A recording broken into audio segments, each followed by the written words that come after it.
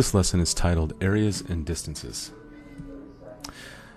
You can easily calculate the exact area under part of a line parallel to the x-axis, but it's not so easy to calculate the exact area under part of a curve. So for example, here's a line parallel to the x-axis. If we pick a starting and ending point, we can calculate the exact area under that line. It's because a rectangular area we're very good at calculating. But if we had some curve, and then we're trying to calculate the area under the curve between these two points, it would be very difficult to do that exactly. You can use rectangles to estimate the area under a curve and analyze the data. So for example, here's a set of rectangles checking the area between 0 and 20. These are inscribed rectangles. They're completely under the curve. This approximation would come out less than the actual area because there's all this area here that we're really not measuring. You can also look at circumscribed rectangles, which are partially above the curve. This turns out to be an overestimate because we've got all this area here that's really not under the curve. You can use summation notation to represent the area of a series of rectangles and to approximate the area under the curve f of x. We're going to let a sub n represent the x value of a point on the base of the nth rectangle. Here's that summation notation. The area equals the sum from n equals 1 to b of our widths times all of our f of x's or a sub n's. These will represent heights. So b is the number of rectangles that we're looking at. W is the width of each rectangle. It's nice if we keep that uniform. And f of a sub n is the height of the nth rectangle. So here's an example. We're going to use the given rectangles to estimate the area under the curve. This is very similar to something that we did back in Algebra 2. Again, to find that area, we're just going to add up all the rectangles. That's what this formula says. The area is equal to the sum of all these rectangular areas, widths times height of each one of them. So there are 5 rectangles. The width of each rectangle is 1. We can check that out here. It goes from 2 to 3, 3 to 4, 4 to 5, and so on. So the width of each one is 1. The heights are the only thing different for each rectangle. So I have 1 times 70 for the first rectangle, 1 times 62 for the second rectangle. It's a little bit of estimation here. We don't know exactly what height that is, so we've estimated to be 62. And so on to the last rectangle, 1 times 35. So this is a pretty basic calculation. We're getting an estimate of about 270 square units. Realize that this would be an underestimate because we're using inscribed rectangles. In this example, we're going to write and evaluate a sum to estimate the area under the curve for the domain from 0 to 2, inclusive. We're going to use inscribed rectangles of 1 unit wide, and we're also going to use circumscribed rectangles of 1 unit wide.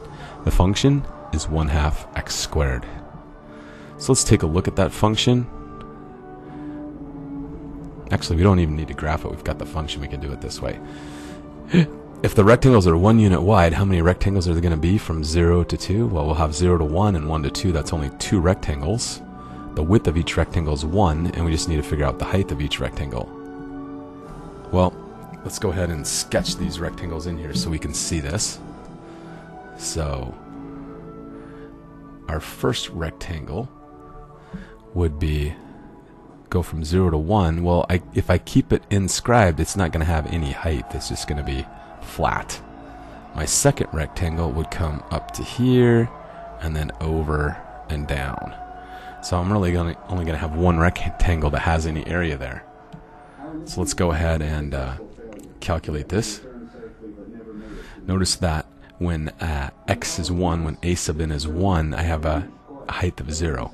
When a sub n is 2, I have a height of 4, right? 4 times 1/2 would be 2. Actually, but let's look at that again. Because I'm not looking at this end, I'm looking at this end. So 0, if I plug in 0, I get 0 height. That makes sense with what I'm looking at. If I plug in 1, I get 1/2 height. That makes sense with what I'm looking at. I have to plug in the point that would be on the curve here. So that's at 1, 1/2 and 0, 0. So I'm going to get this sum 1, 0, 0 high plus 1, 1/2, 1/2 high. So I'm getting 1/2 a square unit. If I circumscribe these rectangles, this is where it looks a little different. From 1, it'll come up and go over. And from 2, it'll come up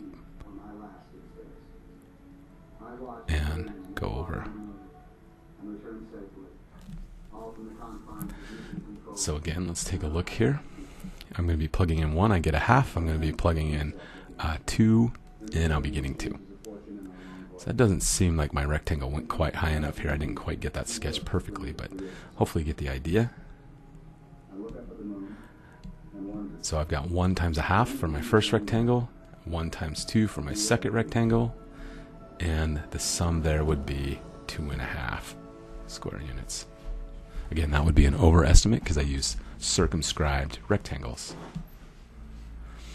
Here's another example. We're going to do the same thing with y equals negative x squared plus 5. We're doing 1 unit wide again, so we have 2 rectangles. Let's go ahead and look at the graph and try to sketch these 2 rectangles. So this first rectangle, we're going inscribed.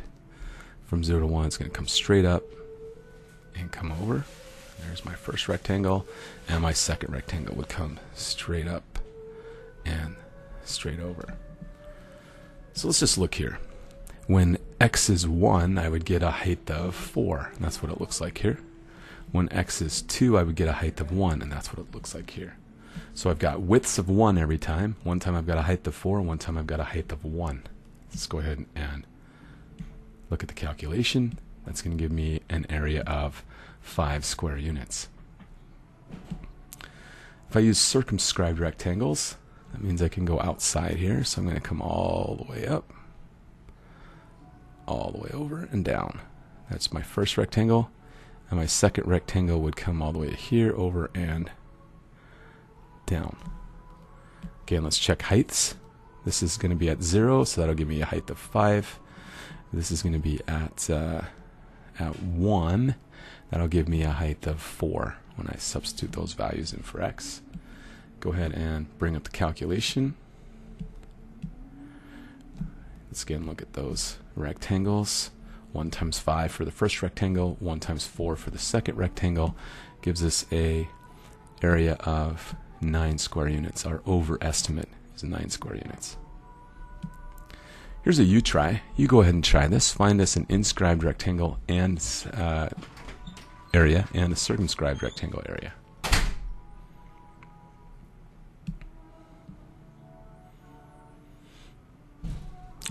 Okay, here's the graph. If we do inscribed, we have to stay all below. So we have our first rectangle and our second rectangle. First rectangle is how high? Well, that's 1 high. If I plug in 0, I get 1. My second rectangle is 2 high. If I plug in 1, I get 2. So I have a pretty simple calculation here. 1 times 1 and 1 times 2. There's the rectangles again, for an area of 3 square units. If we go circumscribed rectangles, that means I can go higher, go outside the shape, and then come down. And then we'll go outside the shape all the way up to here, where we hit a corner point. Notice how we're hitting corner points all the time, whether we're inscribed or circumscribed. We're just putting a corner on the triangle, or on the shape, I should say. It's not a triangle. There's not a triangle in sight. On the shape. So let's check heights here real quick. I see a height of 2. I see a height of 1, 2, 3, 4, 5. So when I plug in, let's see, if I plug in 1, I get 2. If I plug in 2, I get 5. That works out good.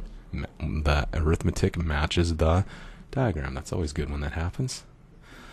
So here comes the function. There's our calculation. Again, you can compare that with what we saw in the graph. And our overestimate is going to be 7 square units. In this example, we're going to use rectangles to estimate the area under the parabola from y equals x squared from 0 to 1. Notice our scale here. This is 1 all the way out here. We're going to use 4 rectangles. So I think this one's all scripted here in PowerPoint. So let's take a look. We're using circumscribed rectangles, a choice we made.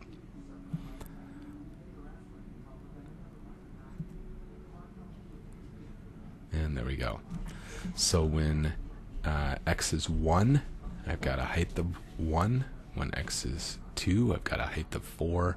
3 gives me a height of, oh wait a minute, I don't have 1, I have 1/4. I have a height of 1/8.